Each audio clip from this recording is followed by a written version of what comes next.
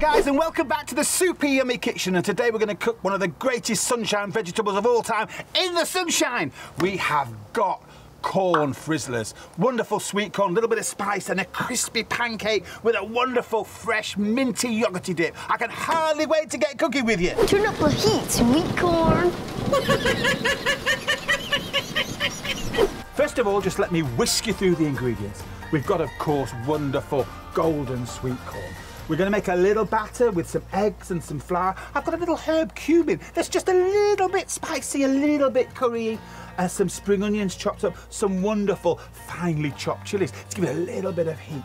Some fresh mint, and I'm going to mix that with some lovely low-fat yogurt to make a really great dip. And then our little super yummy ingredient, wonderful, wonderful finely grated sweet potato. In fact, let me show you what a sweet potato looks like. Ken Tee, can we have a show the kids what a sweet potato looks like? Lovely. So this is what sweet potatoes actually look like.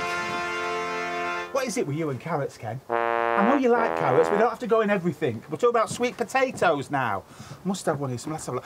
Oh, here we go, hiding underneath the corn. So this is a sweet potato, a really kind of weird looking thing, kind of not potato-y at all, a little bit starchy. We've got this amazing orange colour. It's going to work so well. So let's get cooking. Turn up the heat, sweet corn.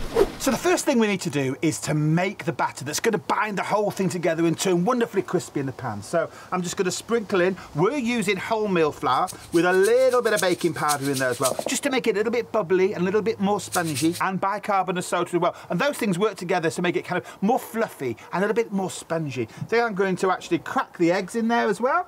Quickly do this.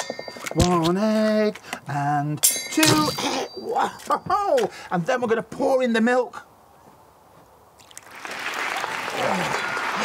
And the next bit is the whisking bit. And this is the really great bit, kids. So it looks a little bit muddy in there now, and we have to mix the whole thing together. So we're going to whisk it away until it goes thick and chunky and a little bit sloppy and slimy, and keep working it as hard as you can. And it has to go about 5 or 10 minutes. It's really, really good. Now, after all that, you've got a really nice, smooth batter, ready for all the other bits and bobs to go into it. Great job, Darcy. Give it a good stir, and when that's done, you can help me out by grating that lovely sweet potato. So the rest of the ingredients then, I'm going to go with sweet corn first, because that's my favourite. We're going to sprinkle in the sweet corn. Wonderful sweet corn. And then what shall we go? Let's go the fantastic chili peppers. A little bit of spicy heat. In they go. Brilliant. Wonderful spring onions. Wow. And then the super yummy secret ingredient. Fantastic, not carrots, sweet potato. Wonderful, wonderful sweet potato. Gosh, that looks good. Just look at that. Absolutely lovely. Stir that all in together. And it's quite thick now. Lots of colour. Smells amazing. I can hardly wait to get those fried. So let's give it a little kick with a little bit of black pepper with my favourite mini pepper grinder. Oh, that looks good. Little bit of bicarb, give it a little bit of lightness. Little bit of baking powder, make it even lighter. And cumin. Oh, smells great. It's kind of curry, but not curry. Absolutely lovely. Let's pop that in and mix the whole thing together. Oh, the smell is just, wow. Wow, look at that.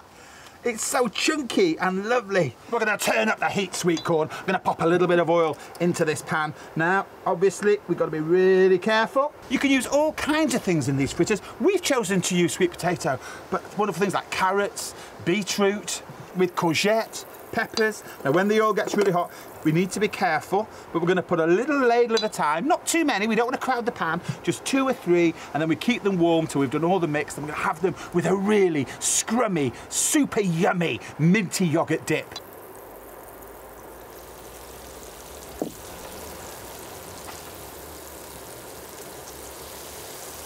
Oh, the smell's amazing. The cumin, they're crispy. They're kind of crispy and squidgy on the inside. And so I'm just going to gently start to move them around in the pan.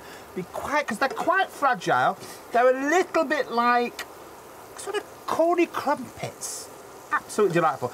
I'm going to leave those for a little bit. While watching them, I'm going to make a fantastic mint yoghurt dip, and then we're ready to scrum and eat them. Turn up the heat, SWEETCORN.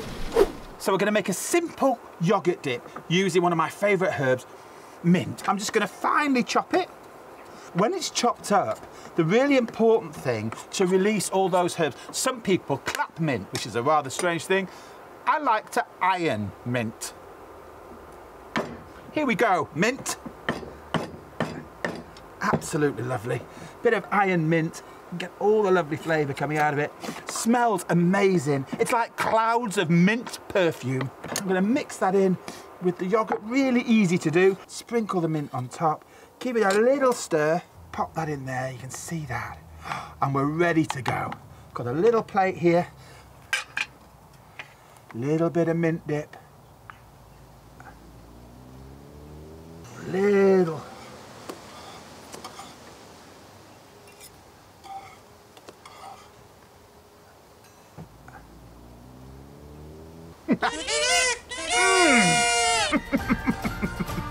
There we are, corn frizzlers with an amazing minty yoghurt dip. And now it's over to you, Meg, in Ken Tee's allotment. What are you saying, Meg? For adults, 2 to 3 heaped tablespoons of sweet corn will count towards 1 vegetable portion for the day. For children, it needs to fit into the palm of their hand. Sweet corn contains lots of fibre to help children keep fuller for longer. To see this recipe, check out our super yummy kitchen channel on YouTube. Happy cooking. See you all next time. Bye. Chartwells, providing super yummy school meals every day. See you then.